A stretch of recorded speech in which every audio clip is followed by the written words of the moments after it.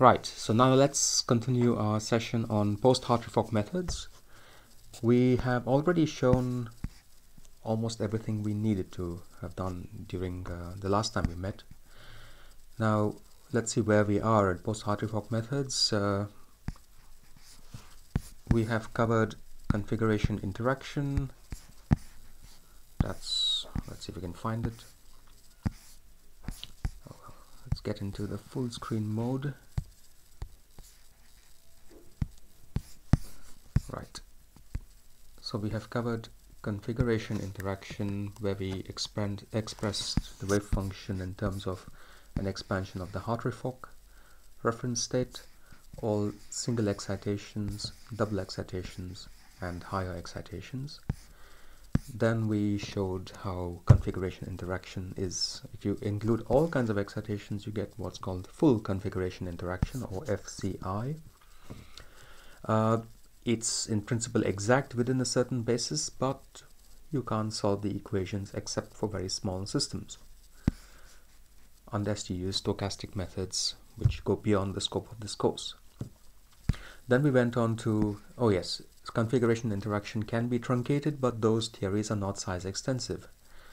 We then went on to couple cluster methods, and couple cluster methods use this exponential ansatz, where you have an exponential of the excitation operator T, which could then include as many levels of excitation as you want, from singles, doubles, triples, and this leads to a size consistent theory. So couple cluster in fact is one of the best theories we've got. The proof for size extensivity is quite simple. We have gone through it, but couple cluster, while it's brilliant, it's accurate, it's not as the computational cost of couple cluster is not as high as full configuration interaction, but it is quite bad, because the theory we like to use, CCSD with brackets T. The brackets T means the triple excitations are not put in exactly, but they are put in through perturbation theory. Well, this theory scales as the 7th power of the system size, which means if you double the system size, the calculation costs 128 times more. That means if you could solve the one water molecule in a given basis, let's say in a minute, if you wanted to have 2 water molecules, well, it's going to cost substantially more. Now there are ways you can bring this down, but you can't really change the scaling in the end. In the end, it will kill you. So you can use couple cluster on reasonably sized systems, like let's say the benzene dimer, or if you had a very good computer, something even larger, naphthalene, but eventually you will run out of computing power and memory. We then went on to perturbation theory, and we looked at what's called second order perturbation theory. In fact, we showed that the second order perturbation theory expression MP2 or MBPT2, MBPT just stands for many body perturbation theory, and MP stands for Moller-Blessed, two of the authors. This has a very simple expression. So the second order perturbation theory MP2 energy is given as a sum over states, where we have energy differences in the denominator. The A's and B's refer to virtual energy levels, and the I's and J's to occupied. And in the numerator we've got a matrix element, the Coulomb integral Ij, not the Coulomb integral. The double bar means that this matrix element here, this integral here, is the Coulomb integral IJAB minus the exchange integral IJBA. And if you've forgotten that, please go back a few lecture notes to the Hartree-Fock lecture notes, where you will see how these terms have been defined. MP2 is quite a nice theory. It's size extensive. We haven't shown this, but it can be shown, and if you want to see how it's size extensive, look at the book by one of our reference books by Bartlett and Shavit. It's quite an advanced reference book, but before it goes into details for each of these theories, it has quite a nice simple explanation as to what these theories are all about, and one of these explanations shows how MP2 is size extensive.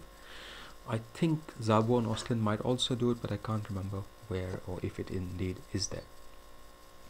Okay, MP2 contains correlation. It's the first term in perturbation theory that goes beyond the Hartree-Fock. Now, to remind you, when we added up the 0th order energy and the 1st order energy correction, we got the Hartree-Fock energy.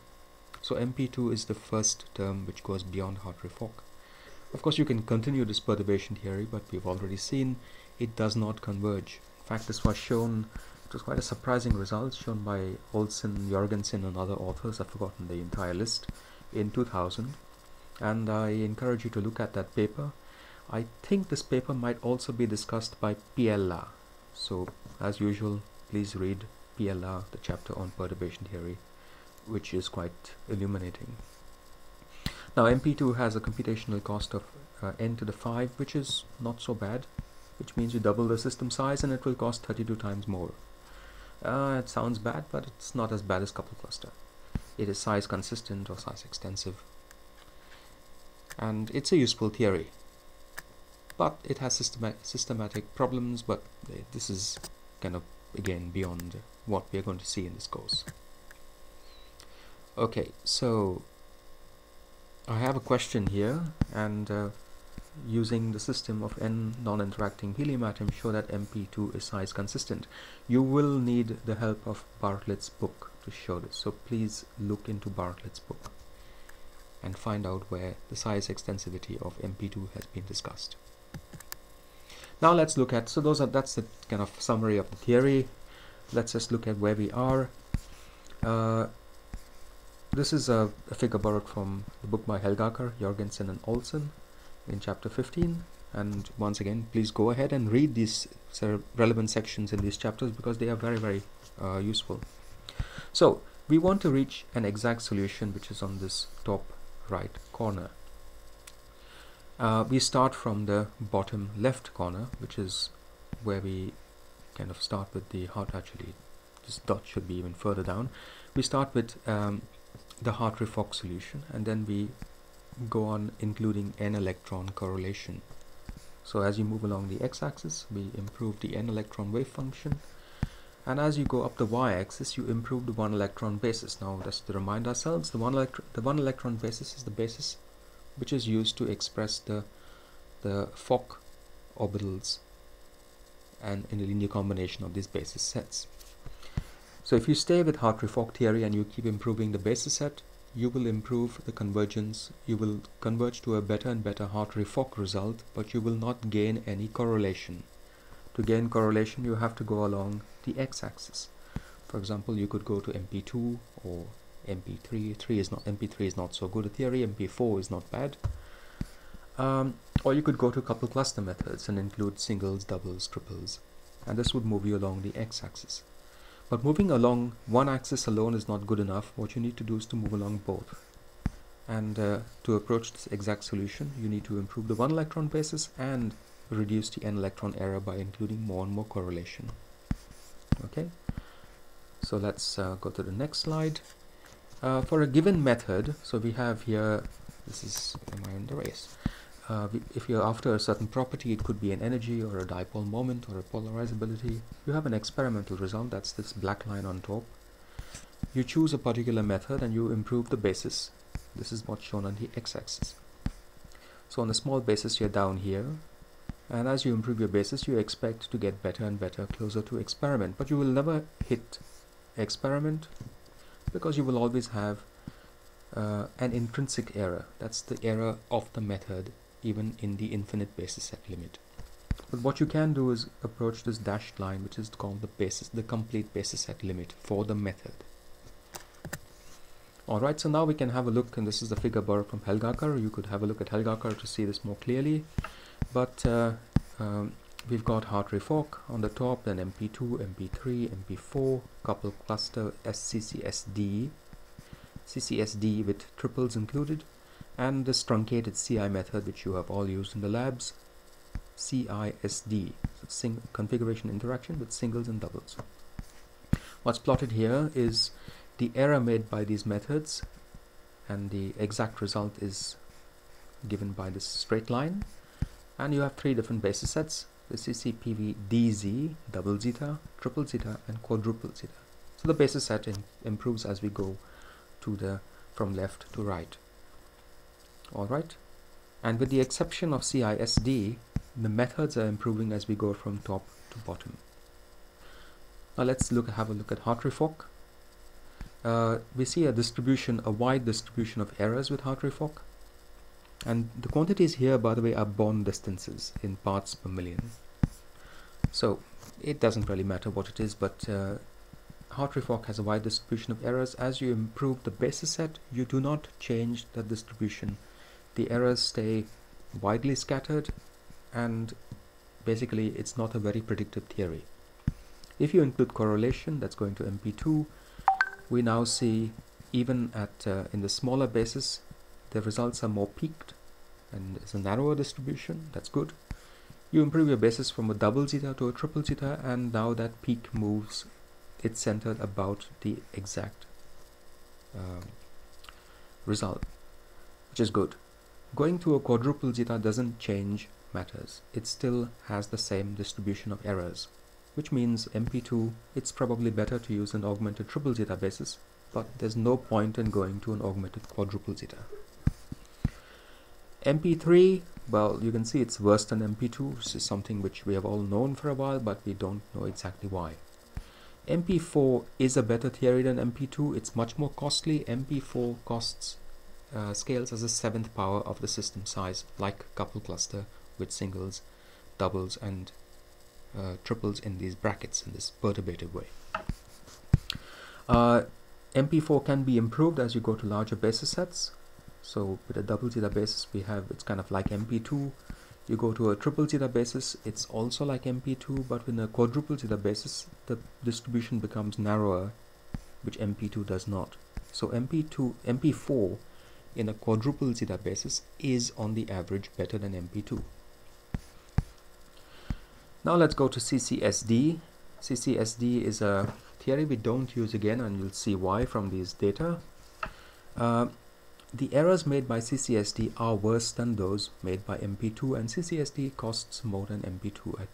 If I recall correctly, it scales as a 6th power of the system size, but please have a look at Helgaker's book to confirm that. Now the jackpot, the sort of the gold theory, the gold standard is CCSD brackets T, which is the second last data set here. CCSD brackets T in a small augmented double zeta basis is almost the same as MP2, so there's no point going, if you're going to use an augmented double zeta basis, there's almost no point using CCSD brackets T. You might as well use MP2. However, if you improve the basis size to the augmented triple zeta, the distribution of errors is now quite narrow and is strongly centered at the experimental result, and if you go into a quadruple zeta, this becomes even better. This is the theory we should be using if we could afford it, and it's pretty clear from this very narrow distribution of errors that, you know, it works. CISD, our truncated CI method by contrast, is really just better than Hartree-Fock, but it's nowhere as good as any of the other theories here. Okay, so once again, this is another graph you have seen before. We have, you know, if you come, in this case, we are looking at equilibrium bond distances in parts per million, and you can see that the solid bar here is the experimental result. If you start off with Hartree-Fock, you make a large error. Use MP2, you go up, and you're pretty close to experiment now. Use CISD thinking you could do better, but it doesn't, it's worse. Use MP3, surely that's better than MP2, but it isn't. On the average, MP3 is worse than MP2.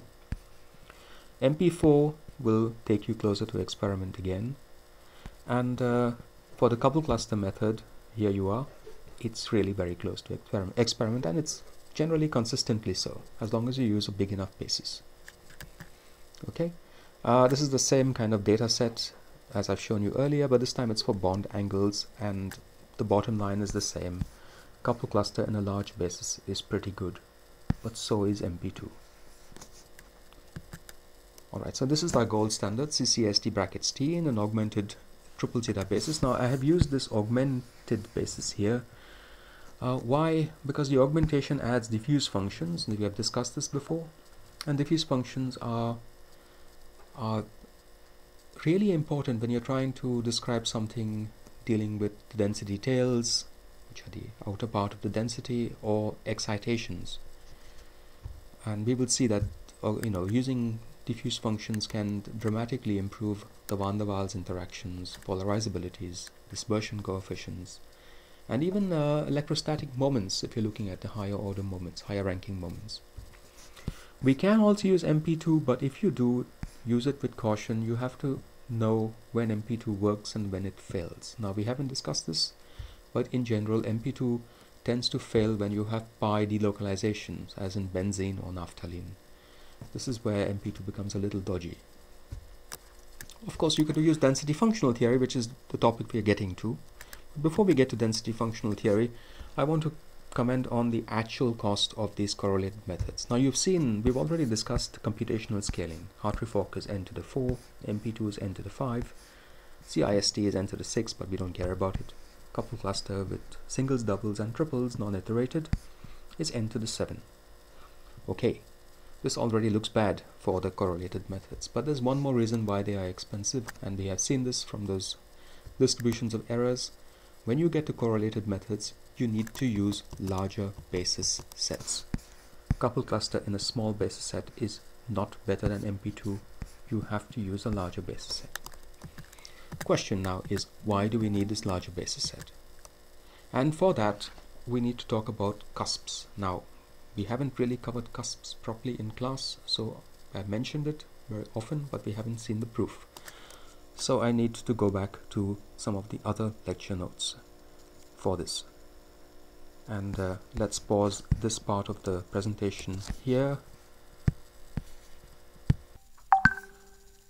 Right. So we are back online, and I believe it is recording. I'm now going to take you through some results which we have used but never proved, or proved only parts of it. And we're going to use these results. So this is now part of the exact results set of lecture notes. We're going to use these results to not only understand why correlated methods are so expensive, but also to better understand how density functional theory is going to help, and it's going to help enormously. The date on these lecture notes is from last year. Well, the theory hasn't changed since last year, so we were going to use this. So let's start this presentation. We're going to begin with the asymptotic form of the wave function. Now, basically what we're going to show is that the n-electron wave function psi, when you pull one electron away from it, it will collapse into an n-1 electron part and an exponential part for that one electron. Correspondingly, the density for the n-electron system will decay as an exponential. Now let's have a look at what's in this exponential before we actually prove anything. It's just the ionization energy which determines what the exponent is. By the way, the little r here is not under the square root. Keep that in mind. So the density goes as the exponential of minus twice the square root of twice the ionization energy multiplied by r.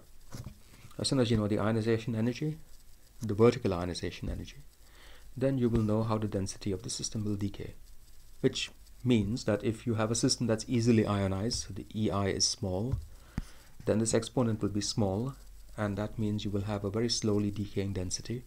On the other hand, if you have something that takes a lot of energy to be ionized, then this exponent will be large, and you will have a pretty tightly confined density. Now this should be intuitively perfectly agreeable. If an outer electron is only weakly bound to the system, then it can be pulled out to infinity, that is ionized, easily. And a weakly bound electron will have a large orbit in the classical sense, so you should expect a diffuse density. On the other hand, if the outer electron is very strongly bound, then you should have a very compact density. Alright, so the ionization energy determines the shape of this density. Now, how do you prove it? Well, I have a few lecture notes I have written up, but before going to the proofs, let's have a look at the other result which we're going to need. It's called the electron-nuclear cusp condition, and this states that as you approach, so what we are trying to state is that as if you look at the behavior of a wave function near a nucleus. Now remember, in the Oppenheimer approximation, these nuclei are fixed, but this is not really needed for the proof. But if you look at the behavior of the wave function near the nucleus and you differentiate the wave function at the nucleus, so this is the d psi by d Ri alpha. Ri alpha is simply the position of electron I from nucleus alpha, and you set that distance to be 0, then you will get a non-zero quantity which is proportional to the nuclear charge, so minus z alpha, and the wave function at that point. So the wave function where Ri alpha is set to 0. Okay, we need to understand what this means graphically, but there's one more cusp condition we need before we move on, and that's called the electron-electron cusp condition, and that's given here. If we now look at the electron separation between two electrons, I and j, so that's Rij, and we look at the wave function just as a function of these two electrons' coordinates, so d psi by drij, look at its derivative as the distance between the two electrons goes to 0, then you find that it is plus 1/2 times the wave function at Rij is equal to 0. Now this result strictly applies to a singlet state only. For a triplet state we have a plus 1/4, but I want to show you a proof here. Okay, so these cusp conditions are going to be quite important for what we are going to see next. So let's have a look at how these things are proved, and for that I've written a few handwritten lecture notes which take the place of our blackboard. So let's have a look at those. I'm going to pause the presentation now while I find. Okay, so the first thing we're going to look at is the asymptotic form of the wave function and rho. Now the proof of this is in the lecture notes on the exact results, but these extra notes fill in a bit some of the details which are missing there, which I would have put up on the whiteboard. Alright, so what we are interested in now is a finite system. Everything we're going to be dealing with here applies to a finite system. It does not apply to a crystal, but it does apply to a crystal which has been cut, so you have a surface which defines a boundary.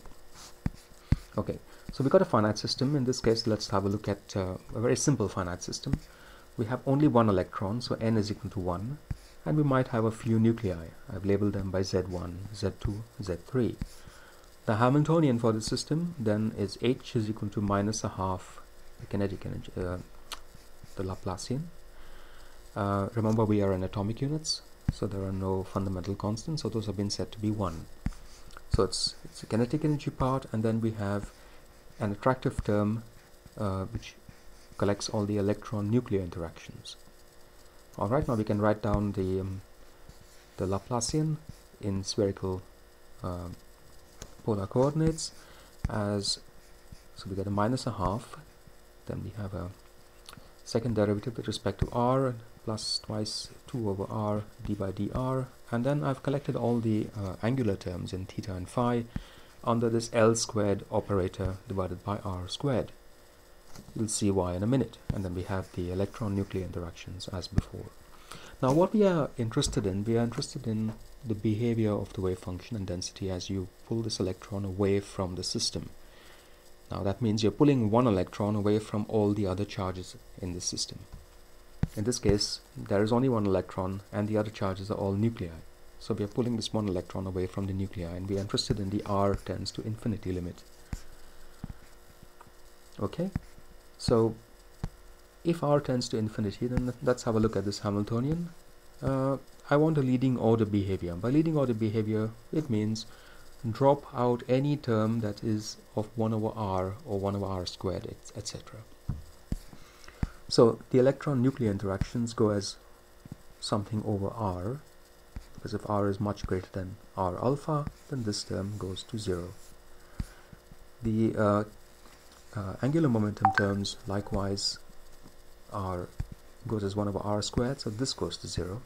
Then we have the second term in the differential with respect to r. This has got a 2 over r, that goes to 0, and we're left with just the first term. So the Hamiltonian then becomes just h in this r tends to infinity limit is minus 1/2 d squared by dr squared. That's it. Therefore, the Schrödinger equation in this limit is h psi is equal to E psi. That becomes minus a half d squared psi by dr squared is equal to E psi. Now we know the solution to that. The solution is an exponential. Please check it. Don't take my word for it.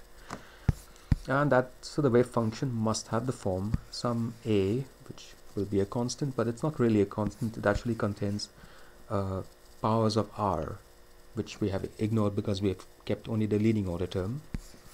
So we have some a times an exponential, and this is what we're after. And this exponential is e to the minus the square root of minus 2e n square root times r. Okay. Now E is an energy, it's a bound state, so E is negative, which means this term under the square root is in fact positive. So there's nothing suspicious about this. If E was not a bound state, you would get a complex exponential here, but we're not interested in those. Let's have a check. For the hydrogen atom in its ground state, the energy is minus a half in Hartrees, and which means our wave function should be some constant times e to the minus r, which is in fact exactly correct wave function. What about the density? Well, if you know the wave function, the density for a one electron system is just rho is equal to mod psi squared, which means the density decays as e to the minus 2 square root of minus 2e n square root times r. Okay, that's easy. Now what about n electrons? Yeah. So now n is greater than 1. It's a many electron system. What are we going to do? Well, we have an n electron system, it's finite. And this system will be associated with a Hamiltonian Hn, a wave function psi n, and the Schrödinger equation Hn psi n is equal to En psi n. Now we pull one electron out of this system. We end up with an n-1 electron system, which will generally be much more compact than the n electron system. Why? Because you have fewer electrons compared to the nuclei. This one electron then is here, it's the E minus, and it's separated by distance r from this n-1 electron system. What's the effective interaction between this electron and this n-1 electron system? Well, the n-1 electron system, if we started off with a neutral system and we pull one electron out, then we will have a charge of +1 here, which means the effective interaction is -1 over r. Now, if we did not start off with a neutral system, then this effective interaction will not be -1 over r. For example, if we had an anion here with a single minus charge, I pull one electron out, it will see a neutral n-1 electron system. So just think about it if you're faced with a case where you're not working with a neutral system. But here we have an effective interaction of -1 over r. What about the Hamiltonian? Well, the Hamiltonian for the n electron system was Hn. When you pull this electron out, if the electron is sufficiently far away, we will have the Hamiltonian splitting into two parts. The Hamiltonian for the n-1 electron system, it's Hn-1, plus the Hamiltonian for this one electron system, I'll call it H1. What about the wave function? Well, the wave function for the n electron system was psi n. This becomes psi n-1, that's the wave function for the n-1 electron system, multiplied by psi 1, which is the wave function for this one electron. Now just to remind you, Hamiltonians add, energies add, wave functions multiply. Right? Don't add a wave function to another wave function of a different number of electrons. You have to multiply them. And this goes back to vector spaces if you think about it. Right, there's one more relation we're going to need. Hn-1 operating on psi n-1 will be the energy of the n-1 electron system, that's En-1 times psi n-1. I don't know what En-1 is, I don't care. We'll find out how we get rid of it. Now what about antisymmetry? For any finite separation, we would need to antisymmetrize this product, psi of n-1 times psi 1. It would need to be antisymmetrized with respect to electron exchange between this one electron here and these n-1 electrons here. But we are in the r going to infinite limit. We don't need the antisymmetrization, so we're going to ignore it. Alright, so now let's start. In this r tends to infinity limit, we start off with this with the I should have an n over here, my mistake. It should be En psi n is equal to Hn psi n. That's the just this Schrodinger equation. I've just put it down here and I've forgotten the n's by mistake. Now let's put in our limiting cases for psi n. Well, psi n becomes psi n minus 1 times psi 1, and Hn becomes Hn minus 1 plus H1. Let's put that here. So we have En psi n minus 1 times psi 1 is equal to, in brackets, Hn minus 1 plus H1, close brackets, psi n minus 1 times psi 1. What is H1? Well, H1 contains the kinetic energy for this electron, which has been pulled out, and this effective interaction of minus 1 over r. Remember, we have minus 1 over r because this electron interacts with the hole left behind. But we don't need it right now. Alright, so on the left hand side we still have En psi n minus 1 times psi 1. That's equal to, on the right hand side we're going to have Hn minus 1 operating on psi n minus 1. Remember, Hn minus 1 operates on the n minus 1 electrons. It can't operate on psi 1, which is the other electron. So we have Hn minus 1 operating on psi n minus 1 in brackets times psi 1 plus psi n minus 1, and then H1 operates only on psi 1.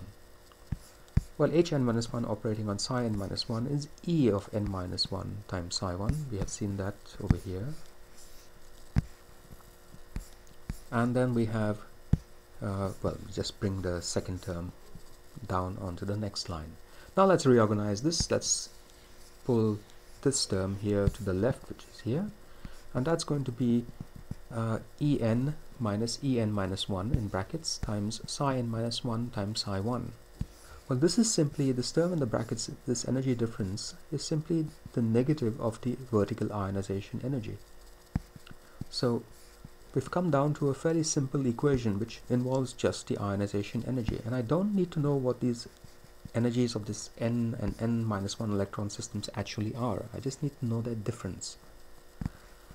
Alright, so now we are nearly at the end. So here's our equation.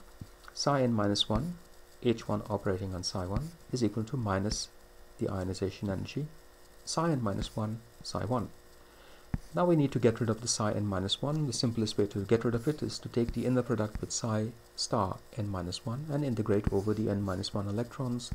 And if we're dealing with normalized wave functions, actually you don't even need to make them normalized, you just cancel off the two inner products from the left and right to get a beautifully simple equation. H1 psi 1 is equal to minus the ionization energy times psi 1. This is a one electron Hamiltonian Schrodinger equation where the energy eigenvalue is minus EI. And we know what the asymptotic form of psi 1 is going to be from the first result we had proved. Psi 1 must decay as an exponential, and it's going to be minus the square root.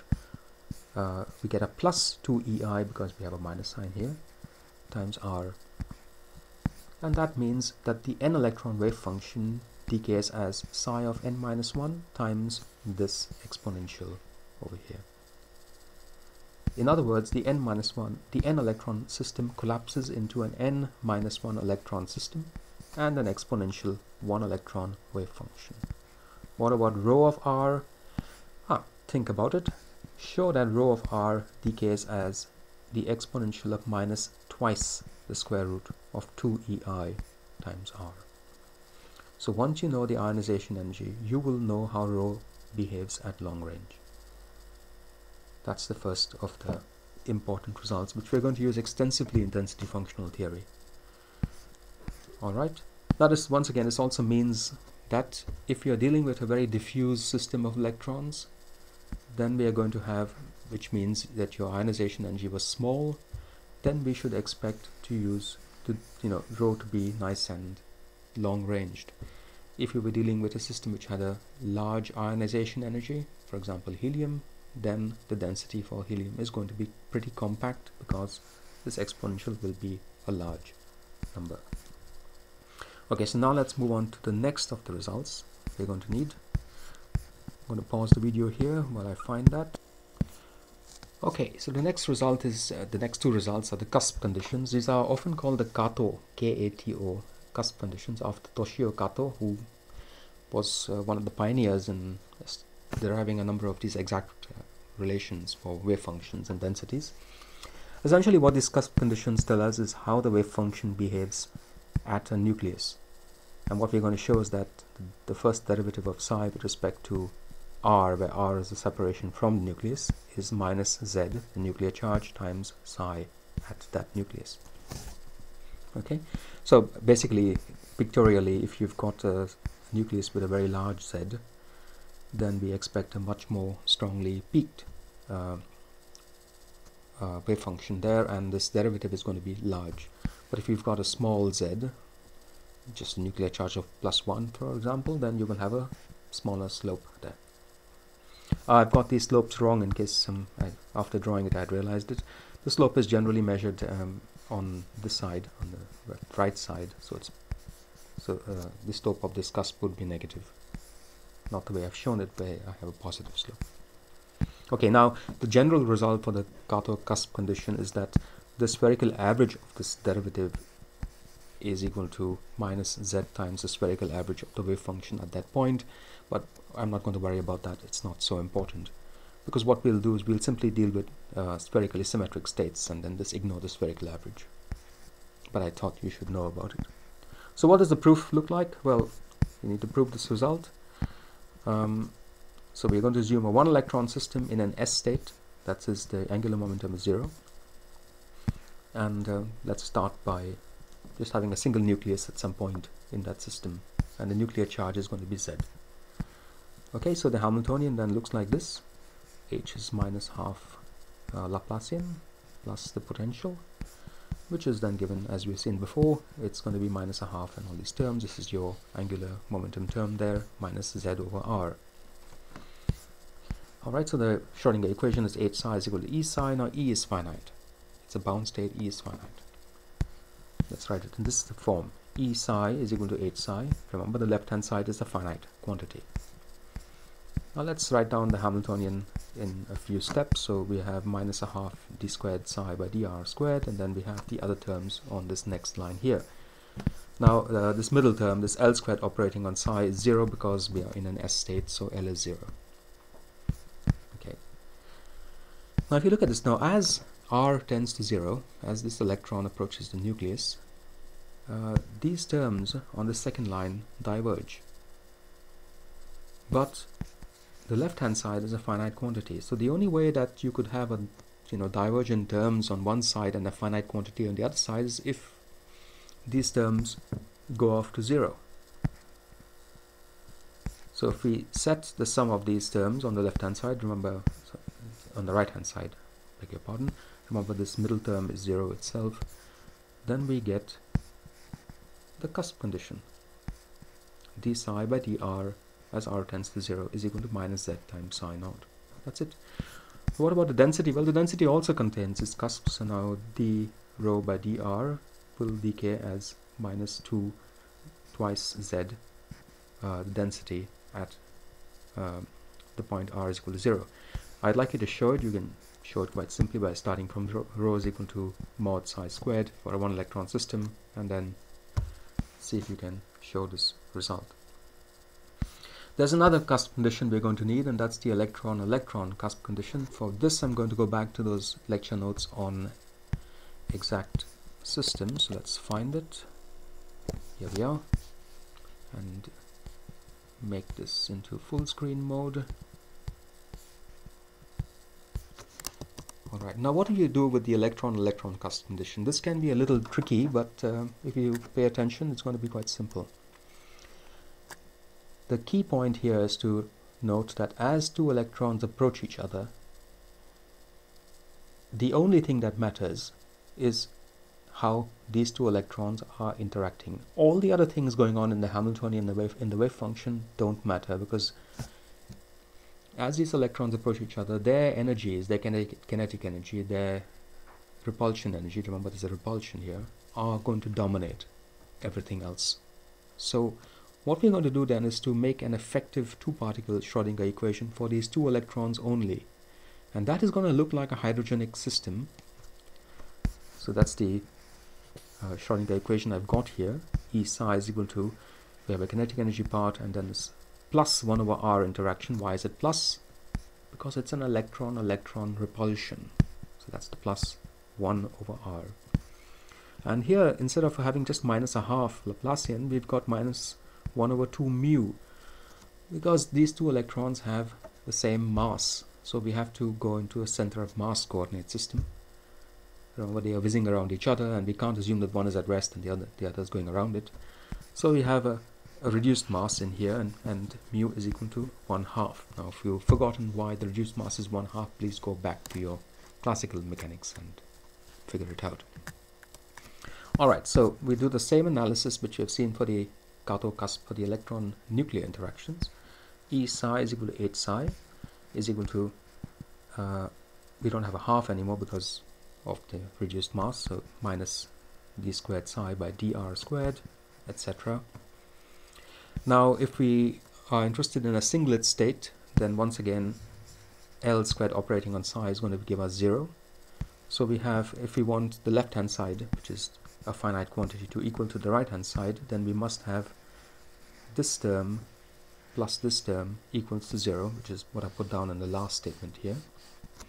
And if we cancel off the r's before taking the limit r tends to 0, by the way, r here is a short form for rij.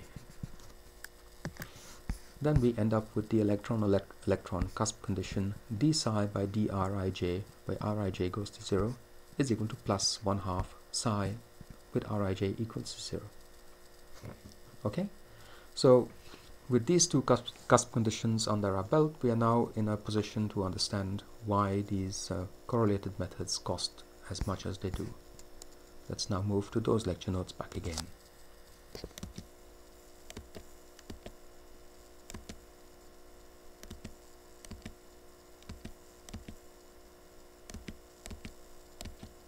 Here we are.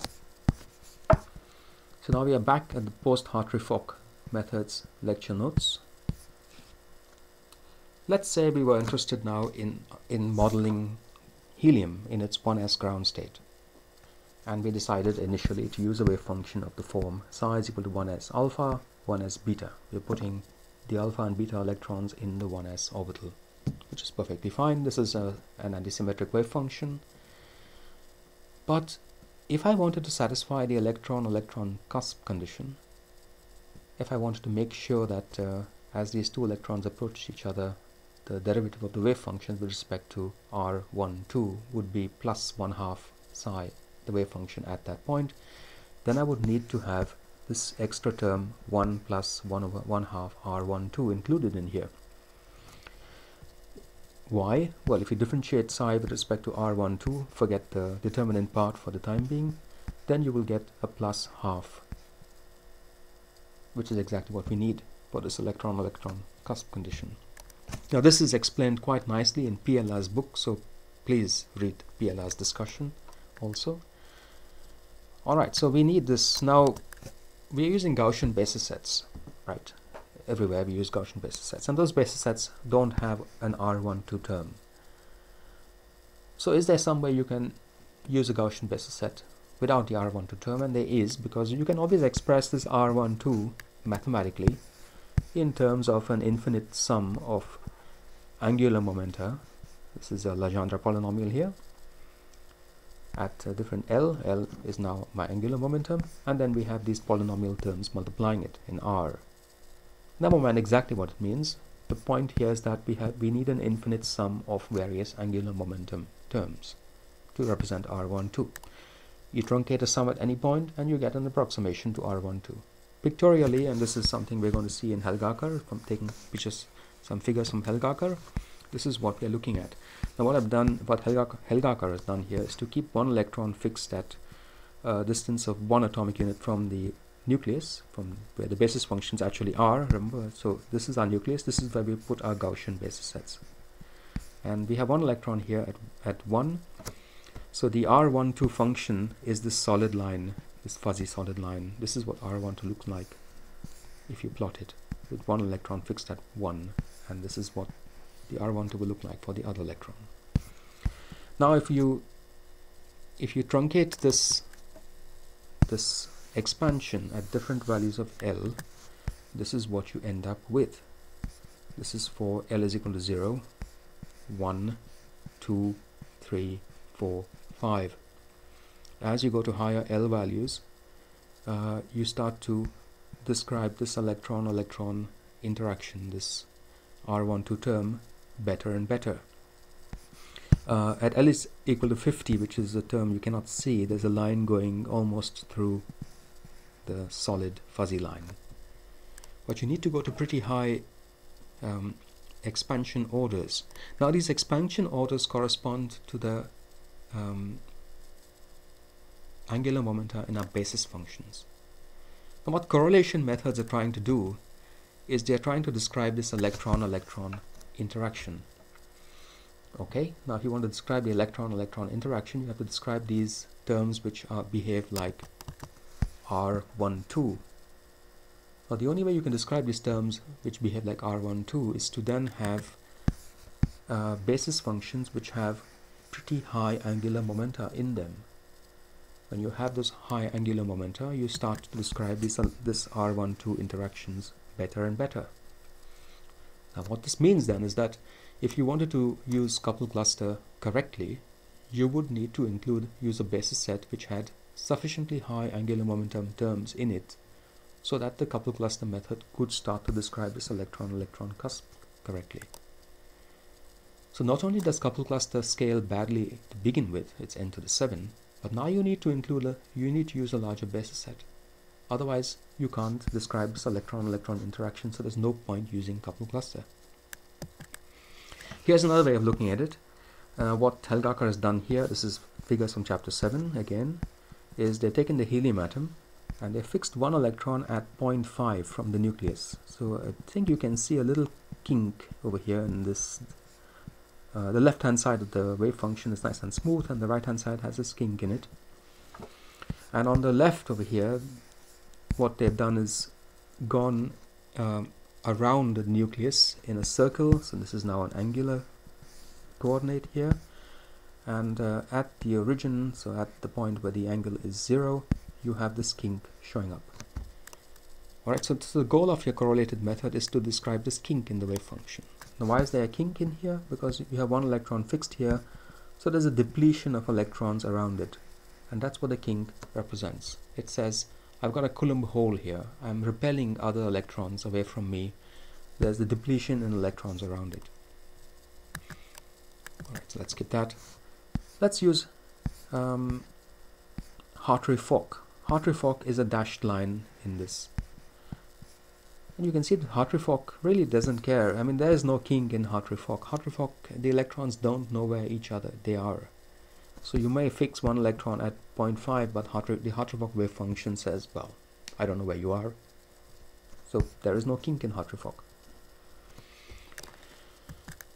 What then can you do? Well, you could start to include correlation. Now what they've done by including correlation is through this Hilleras wave function. It doesn't really matter what it is at this point, but you can compute the Hilleras wave function at different angular momenta terms, or different ranks. So the n is equal to 2 here means we are now including terms which go to rank 2. And you can see the Hilleras wave function solid line, the thin solid line, is better than Hartree-Fock. It's kind of at least got a depression where the kink should be, and it's asymmetrical. On the left and the right, it's not symmetrical. As you go to higher and higher ranks, the Hilleras wave function starts to approach that cusp, and that's what makes it a good wave function. So, in summary then, Hartree-Fock, we can use a small basis because there are no electron-electron cusps in this, and you don't need to include higher angular momentum terms up, beyond a certain point. Now you still need to include higher angular momentum terms to describe bonding, but you don't need to include these terms to describe the electron-electron correlation effects. But as you go to these correlated methods, you start to need them, and the higher your correlation level is, the more angular momentum terms you need to describe the electron-electron correlation effects. So for a correlated method like CCSD brackets T, you get killed computationally because of the n to the 7 scaling, and you get killed computationally because you need to use a larger basis. to begin with. Now this looks like a disaster, so we need some way around it, and this way, the way we're going to see is to go to density functional theory, where we say we don't need the high angular momentum terms, we don't have an electron-electron cusp, we don't have a wave function, we just have the density. But that is the next story, so let's stop here.